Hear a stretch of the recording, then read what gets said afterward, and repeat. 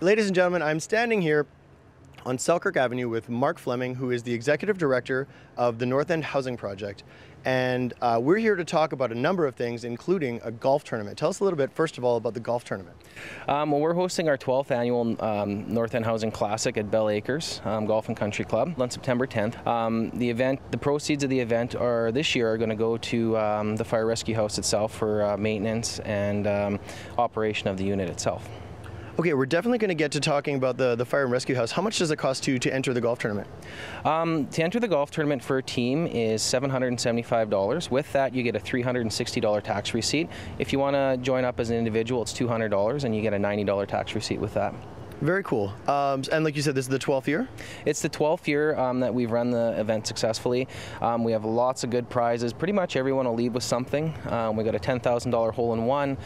Longest drive, a bunch of games. We even have some massages on the course and some cocktails. And one of our biggest event is our Bacardi cocktail hour, which is really popular, and a awesome meal at the end, and just a really good day of golf. This just keeps getting better and better. But I think one of the best things about the tournament is where the proceeds are going. Tell us a little bit about the Fire Rescue House. Well, the Fire Rescue House was established as a partnership between the Firefighters Burn Fund of Manitoba and North End Housing in the province of Manitoba. And the concept was to have a temporary residence for people who lose their home to fire.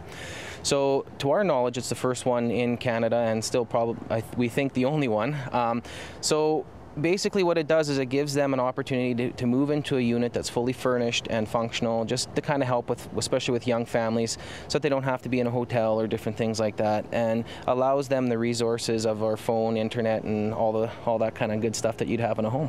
This is really great. I mean, obviously an amazing cause, so get out to the golf tournament, but that's not all you can do to help. Some of the furniture you're seeing inside the house right now has been donated. Can you talk a little bit about the donations, what you still need as far as donations for the Fire Rescue House? Well, one of the things we're looking for right now is furniture, good quality furniture that we could either use in the house or give to people who are moving out to help them start out. We're looking for bedding, linens, cookware, different things along those lines. We don't do clothes and toys. We used to, but because of limited storage, we're no longer, and because of all the other supports out there, we don't ask for those kind of donations. But anything furniture, DVDs, books, things like that, board games is something that we'd also would love to have. Very cool. If any of our viewers have some of those items that they want to donate, or if they want more information about either your organization or the golf tournament, where can they go? We have a website, which is northendhousingproject.com. The website is still a work in progress, but it's our golf tournament information's on there, but our contact info is on there. So the best way right now to get a hold of us is to call us, and our number is 415-6916. Perfect. Thank you so much for talking with us today. And if you guys like golfing or like giving to a worthy cause, call that number, go to that website right now. Mark, thank you so much for talking with us today, and best of luck with the project and with the tournament. Thank you very much. Ladies and gentlemen, we'll see you at the golf tournament. For Shaw TV, I'm J.Williams.